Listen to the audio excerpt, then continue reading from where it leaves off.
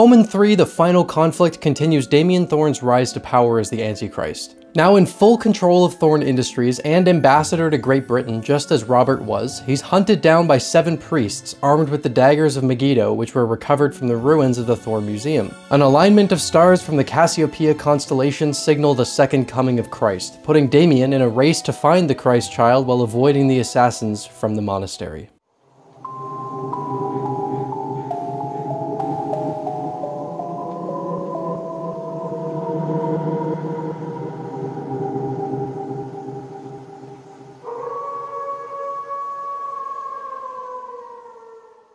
Good evening.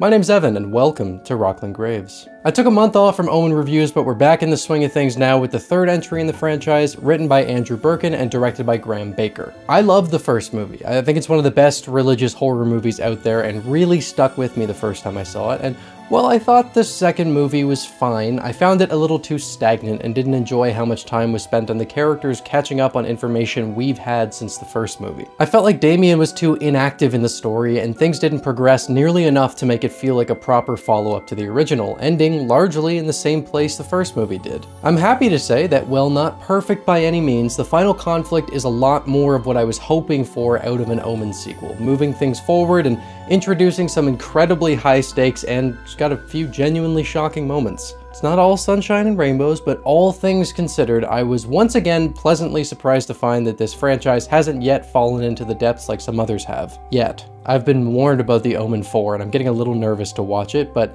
that's for future me to worry about. Current me gets to talk about something that he actually liked, so let's take a closer look at OMEN 3, The Final Conflict.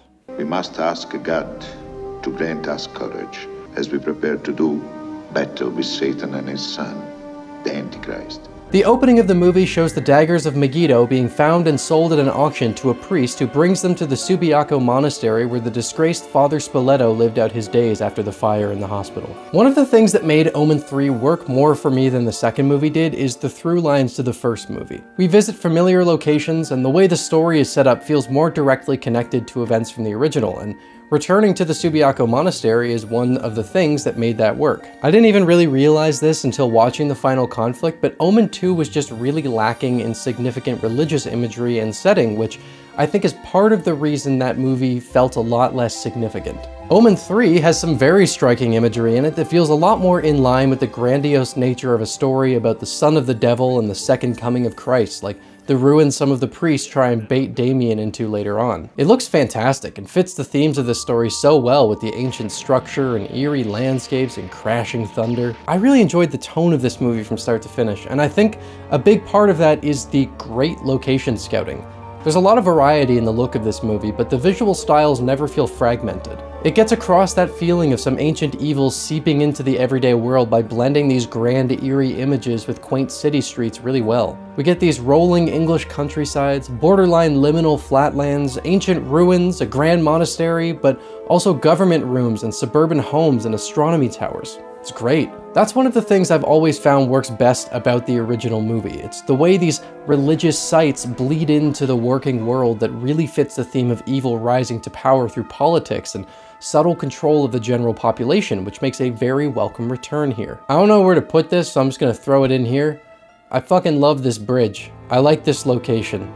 It's great. It's also a blessing that Jerry Goldsmith returned once again to score this movie, since his work has been absolutely incredible since the first movie of evoking a sinister religious feel through the screaming strings. I regret that I didn't mention his work in my review for OMEN 2 because the score in that movie was fantastic, so I'm making sure to mention it here. Goldsmith delivers some of the best and most original score to this franchise, and his involvement in these 3 movies goes a long way to making it feel like a cohesive trilogy. The look and feel of this movie, as well as the score, is a huge reason that I found it more enjoyable than the second, because the style here allows me to really feel the religious weight of what's actually going on. The original Exorcist, I think, is still the pinnacle of blending those everyday images with potent religious ones, but the first and third OMEN movies are also really good examples of how this sort of thing should be handled. There will be one image that I'm going to want to talk about, but we'll save that for the end. Let's talk a bit about the plot first.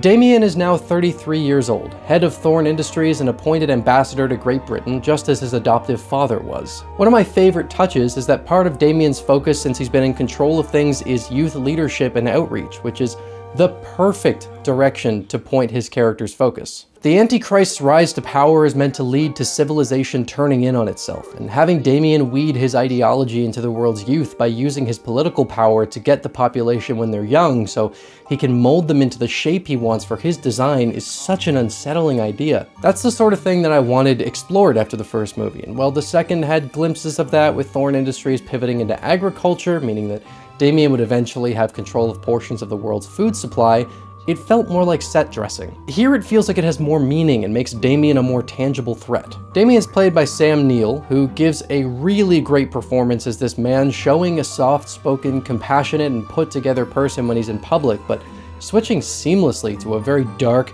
maniacal villain when he's showing his true colors. There's a lot of charisma in this performance, and while I'd personally prefer a more subtle approach to the writing of the character, I do appreciate that OMEN 3 doesn't waste any time before allowing us to see Damien's true colors. And out of the angel isle he shall bring forth a deliverer. That was my issue with OMEN 2, because when we know something the characters spend the whole movie figuring out, it feels like we're not at all involved, so pivoting from that approach to one more focused on Damien being his full-on evil self was definitely the right move. From the start, it's clear that his true identity isn't a complete secret, and he has others in the political world helping him work towards that ultimate goal. There's a great sequence where he makes his way to a very secluded spot in the middle of the night, and we get shown this huge crowd of people who've all gathered here for him. Up to this point, it's a little unclear just how far his influence has spread, so I love how they just slap you in the face with this sea of followers all dressed in everyday attire. Some in nurses' uniforms, some children in scouts' uniforms, and everyone dressing the way they would while they walk the streets, among others. That was a great way to make his influence really feel like it's seeped into society and is brewing all around, despite the apparent normality of it all. That revelation that he's got this many people behind him packed a punch that I really appreciated. He meets a journalist early on in the movie and gets close with her son, and it's eventually revealed that he's weaseled his way into getting her son on his side by filling a fatherly role that wasn't present in his life. I love those details of snaking into the good in the world and twisting it to fit his desires. The other moment that really stuck with me is when he goes up to this room he's got on the upper floor of his house, which seems to be entirely dedicated to him mocking Jesus Christ through this statue of the crucifixion. It's a really intense sequence that felt like it was pushing a lot of boundaries, and even as someone who's not religious, it made me pretty uncomfortable in the best way possible. It's contrasted by us seeing him present that very well put together and successful man he shows on talk shows, then switching once he's on his own and gets to let loose. It's disturbing as all hell. It did a lot to make the character feel exactly as evil as he's meant to. That's one thing that I really appreciated about this movie. The shit that Damien does is truly and completely evil, and he does it with such callous disregard that fits thematically. Once the stars collide and the second coming of Christ is born, he puts in motion a plan to have every male child born within the time frame killed by his followers, which is what that meeting was about. Now, when that got brought up, I thought that surely their plan would be thwarted before the movie literally started killing newborn babies en masse. Nope. We get a sequence of Damien's followers going to the homes of these new parents, and although we don't see what happens, it sure as shit happens. There's even a priest who looks like he's about to drown a baby during its baptism. It's an absolutely insane sequence that I was not expecting at all, but it went a long way to show that this movie is not pulling any punches. It's unsettling to see how they talk about the progress of the plan playing out in the same tone they would any other business strategy, which is another way I think this movie does a great job at intertwining the political and satanic elements of the Antichrist story. Sefton Park, Liverpool, and the boy's name is Christopher. Not shocked enough yet by all of this? I'll give you one more. A mother gets put under Damien's influence by his hound and straight up fucking irons her baby to death. My brother and I were watching the movie together, and we just could not believe what we were watching unfold. You don't actually see it happen, but the implication was enough to have our jaws on the floor. Throughout the movie, the priests try multiple times to assassinate Damien, from climbing a TV studio set to try and jump on him with the dagger, only to become a pendulum of human kebab, to luring him into ancient ruins and attacking as soon as he enters, only to learn that he tricked them and they killed one of their ilk. The movie's got a really steady pace to it, owing to this great balance of tension achieved by having Damien try and hunt down the second coming of Christ before he reaches full power, while the priests hunt him down to try and kill him before he finds the child. Pretty damn thrilling, and once the plan to wipe out all the babies comes into play, the stakes get raised tenfold and the whole thing just gets a lot of weight to it. While I found the second movie to be pretty stagnant and low stakes, albeit still quite entertaining, OMEN 3 moves a lot and pushes things forward in a way that really kept my attention. There's just way more going on here. Now, that being said, while I appreciate the uptick in significant events that move the story along a lot more, where the movie still doesn't quite manage to hit the right notes is that none of the characters have much depth to them. We've got a lot going on here, and this movie is far more plot-driven than it is character-driven, and I would have wanted to see more of a balance between those two things so that the insane things that happen have more impact. It's crazy to see the sequence with the babies play out, and having Damien manipulate the journalist's son is an interesting play, but those things don't hit the same way they would if there was a little more work put into making you care about the characters. Damien's by far the most interesting, which shouldn't come as a surprise, but I would have liked a counterpart to him with a more developed personality than Kate, because that would have given the inherent stakes of what Damien's doing more impact. The result of this movie focusing entirely on plot is that it feels a little shallow at times, which doesn't quite feel right considering the nature of this story. The original made you really care about Robert through his panicked pursuit of answers and his conflictions about what it is he knew he had to do, but we don't really have any sort of character complexity here. They're mostly here as a vehicle for the story to play out through instead of having the story move as a natural progression from the characters and their choices. At the end of the day though, this wasn't something I honestly even noticed while I was watching the movie for the first time, since I was enjoying the plot enough not to be too bothered by its characters being somewhat thin. It wasn't until after it ended and I started to think about the structure of the whole thing more that I realized where the somewhat shallow feel of the movie was coming from and why certain plot points didn't hit quite as hard as it felt like they should have. The convergence of all these different stories coming together was more than enough to keep me into the movie and just enjoying this race against time from two warring sides, but there is admittedly a bit of an underwhelming feeling to some of it because of what I was just talking about. It also helped that I liked the ending a fair bit, and if you can close off with a memorable scene, then it goes a long way to gluing your story together and making it feel more complete, even if some of the other elements don't quite help get you there. Kate tells Damien that she knows where the Christ child is and makes a deal with him to release Peter if she shows him where to go, so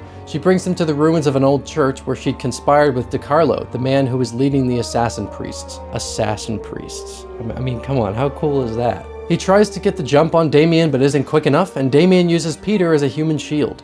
He proceeds on through the ruins and discovers that he's too late when he's met with an extremely memorable and grand sight of Jesus reborn. I love this reveal so much, and it felt like it had all the weight the moment should, largely thanks to how beautifully ethereal the sight is. You have won nothing. Talking shit ain't getting you anywhere, Damien. He falls over, drained of his power now that Christ has been reincarnated, and the movie comes to a close with some Bible passages, closing things off nicely for this trilogy. I didn't hate The Omen 2 by any means, and I've seen that it's a movie that a lot of people really do enjoy, which I totally get. It's fun and has great comfort movie vibes, but the third has so much more of that sort of thing that I'd hope to see out of an Omen sequel. It's not perfect, boasting some pretty cheesy writing and not having quite enough character depth to make it hit with all its force, but it's still a fun and entertaining movie thanks to its exciting plot and good pacing. It's definitely still more of a candy flick than the first movie, but it's far from being a terrible watch and has a lot to offer. Damien's a great villain here with an awesome performance behind him. There are some elaborate death scenes that feel right in line with the sort of thing we've come to expect from these movies, and it closes off in a very memorable way with this corporeal light of Jesus standing victoriously over Damien. I had a pretty good time with it. I still think that the original movie works best on its own, but as far as necessitated sequels to successful horror movies go, you can do a lot worse than the final conflict. I've heard the same cannot be said for the fourth movie, which we'll be taking a look at in a little bit, but before that, we're going to be taking a look at Winnie the Pooh Blood and Honey, which I missed last year. I never saw it, I just saw it for the first time, and with the second one coming out, I figured it was time to make a video about it. We'll save that for next week. Until then, thank you for stopping by Rocklin Graves. I hope you've enjoyed your stay.